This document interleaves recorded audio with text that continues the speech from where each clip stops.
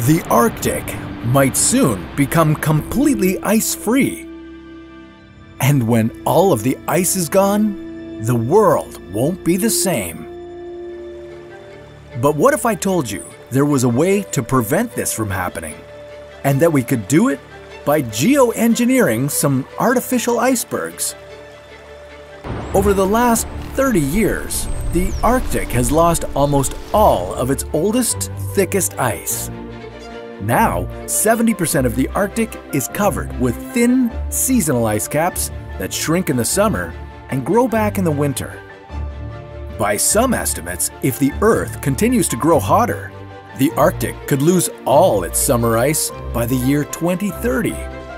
And this would affect more than just the Arctic.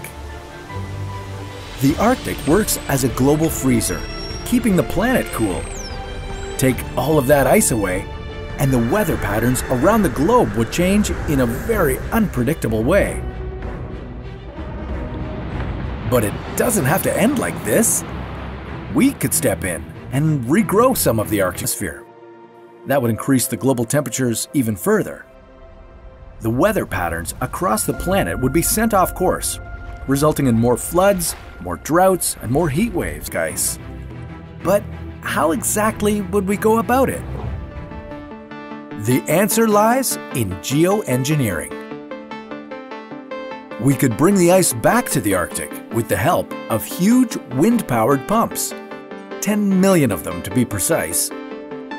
The pumps would spread seawater onto the glaciers, where it would freeze and form a new layer of ice.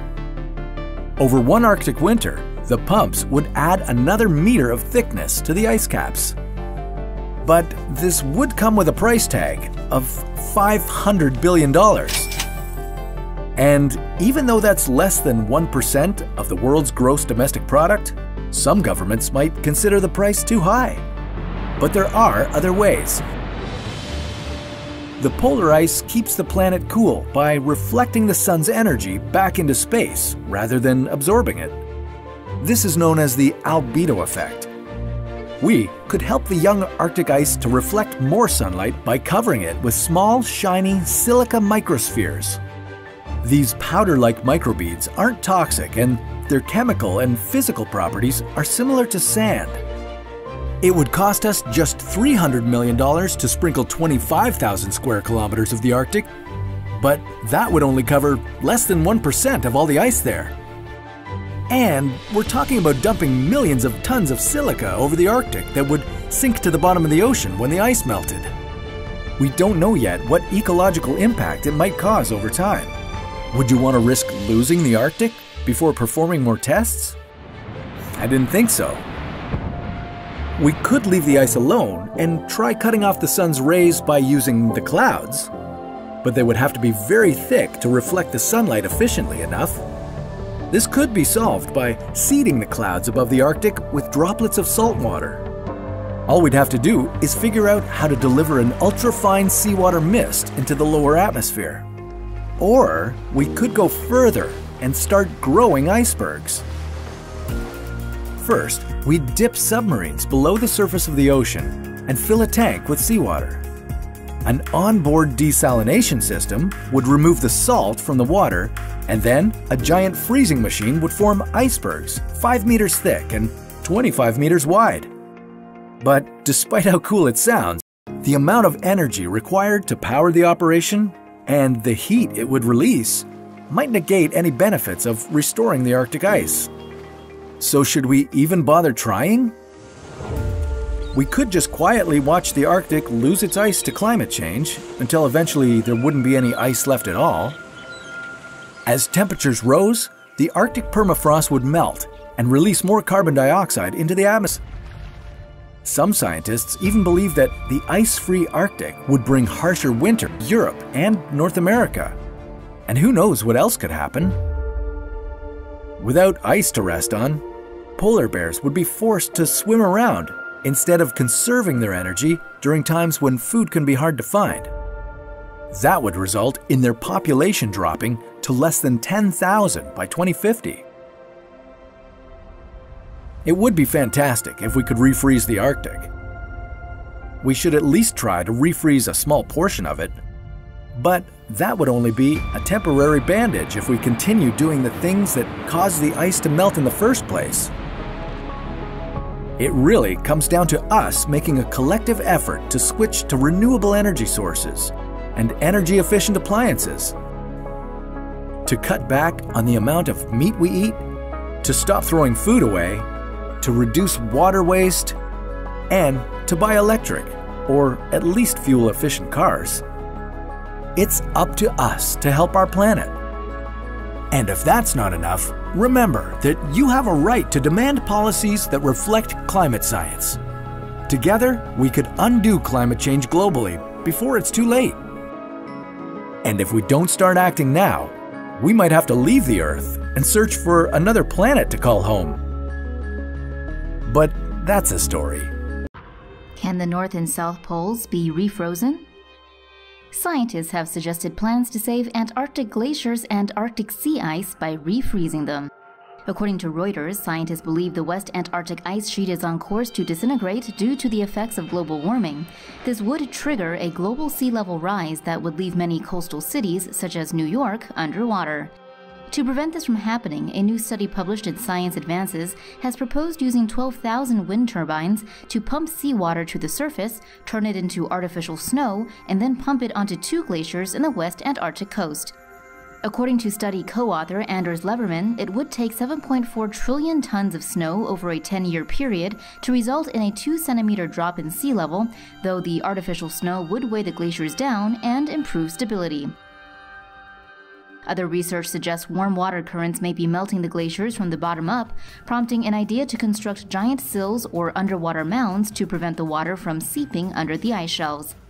CNBC reports that Arizona State University physicist Stephen Desch has similar refreezing plans for the Arctic. His Arctic ice management strategy calls for the use of wind-powered pumps to spray water to the surface of sea ice, where it would freeze and thicken the ice cap. Many scientists believe the consequences of global warming are already inevitable, and when they do occur, just turning down the temperature won't cut it. Since efforts to curb this problem aren't keeping pace with the Paris Agreement, Desch suggests it's time to start looking into unconventional options.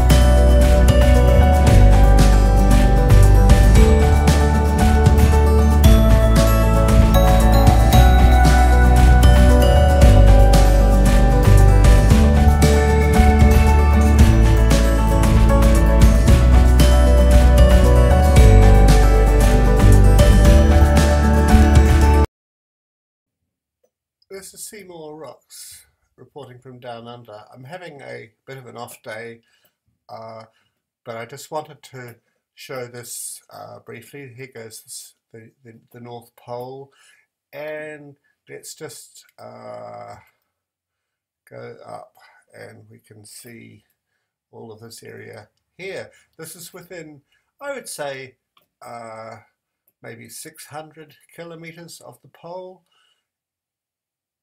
and you can see how it's breaking up. And here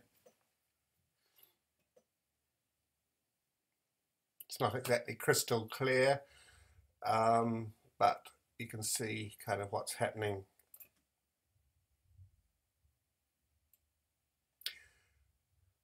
So I don't really see too many signs of the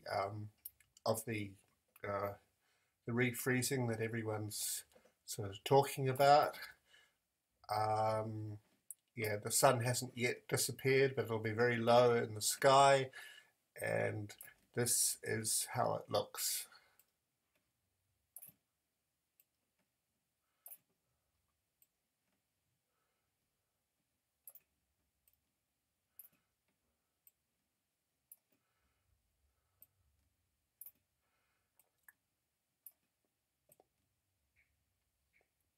So there's a lot of cloud, but there are a few areas of clear sky which enable us to see what the true position. This is the sea ice thickness over the last 30 days going into a prediction forecast period.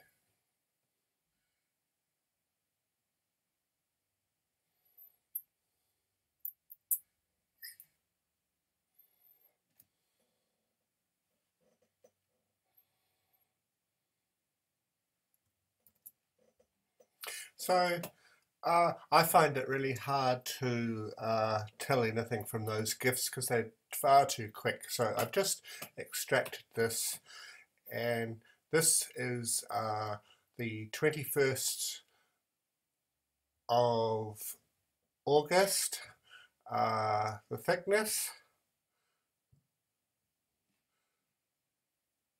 and this is the latest data that's available. On the 5th of September. Now I can't, it's very hard to compare. So what I've done is this. So you've got the 21st of August on the top, so on the left, and you've got the 5th of September on the right. Now, if I have a look at that, it doesn't really, there's been a lot of talk about refreeze, and quite frankly, I don't see it. So I just did this rough markup, and this shows more or less what you would see on NASA World View if it weren't for the cloud cover. So essentially what I've done is a very rough markup, and this is how things would be looking. This is the true area of sea ice extent that's left. This area is full of slush, it's very thin, there are lots of holes in it. So had the cyclone happened just a few weeks earlier than it did, I would suspect that all of this ice would have gone. So some people might be correct in saying we've been saved by another year. Well, I don't quite see it in those terms. So if you compare it with that, this is what the National Snow and Ice Centre Data Centre are saying is the sea ice extent.